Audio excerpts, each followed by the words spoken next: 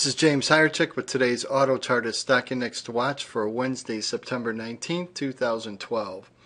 A drop in demand for higher risk assets has been pressuring global equity markets this week. You can see here by this two-bar break.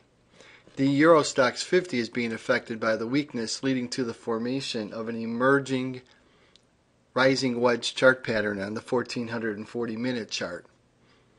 The close near the support at 2547 has put the index in a position to break out to the downside.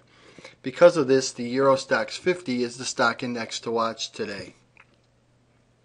Autochartist technical analysis has determined that the overall quality of this chart pattern is a slightly below average 4 bars.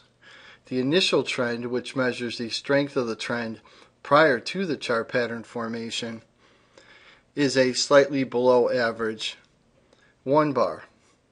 The initial trend is up, but the breakout potential is to the downside, making the trend change a reversal.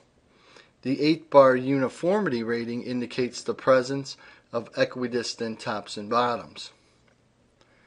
The clarity rating is only 3 bars. This suggests a well below average number of price spikes and price gaps.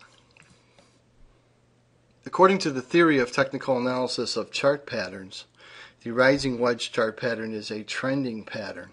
It is created using the best characteristics of the non-trending triangle and the trending channel up chart pattern.